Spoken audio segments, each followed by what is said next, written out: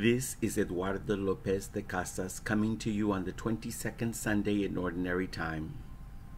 I wanted to share some thoughts with you concerning my many years as a Hispanic music director in the Galveston-Houston Diocese. Ever since I read the most recent reports of the Spanish composer Cesareo Gabarain and the allegations of sexual abuse against him, I have been totally triggered from the inside out. The Spanish newspaper El País has recognized at least 4 former students from the Colegio Camberi Marist as having been victimized by Father Gabarain.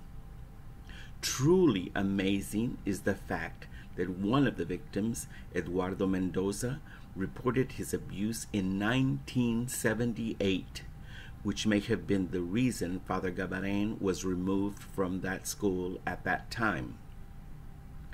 How can this priest have been allowed to prosper and advance in the Catholic Church if they knew that he was a child molester? Under the blessings and protection of the Vatican, he was named chaplain prelate of Pope John Paul II and conducted many workshops all over the United States. He prayed with cyclists in the Tour de France and even has 5 of his hymns in the Methodist hymnal. His song Pescador de Hombres has been featured in 2 films and has been translated to more than 80 languages. All of this veneration of Father Gabarain and his music was allowed by the Vatican, knowing that he had been accused of molesting young boys. They enabled him to reach the highest levels of respect and honor in the musical world. In my interaction with many churches as a director, soloist, cantor, and instructor, I have not only taught the music of Gabarain and composer David Haas, but I have also performed their compositions on many religious occasions. I have even included Gabarain's Pescador de Hombres in some secular productions that I have produced and directed.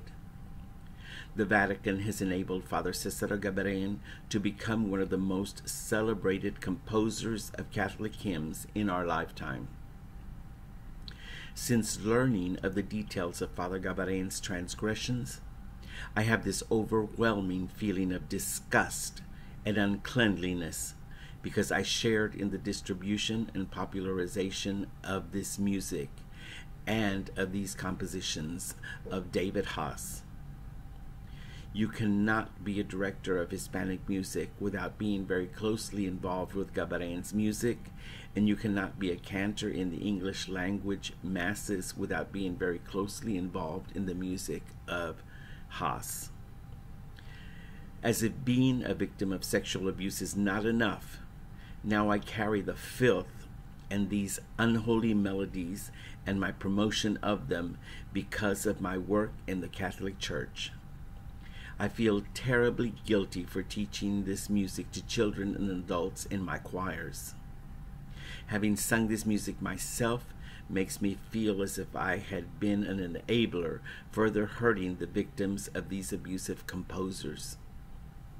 It is imperative that we call on the Church to stop singing, selling, or promoting these hymns and remove all hymnals that contain the works of these predators from the churches. The GIA hymnal has over 106 compositions by David Haas, and the Floricanto has many compositions by Cesareo Gabarain. As a matter of fact, the very first musical selection you encounter in the Gather hymnal is Morning Praise by David Haas. It is imperative that Catholics all over the world call on their parishes to take these hymnals out and destroy them and stop sharing this music with the world.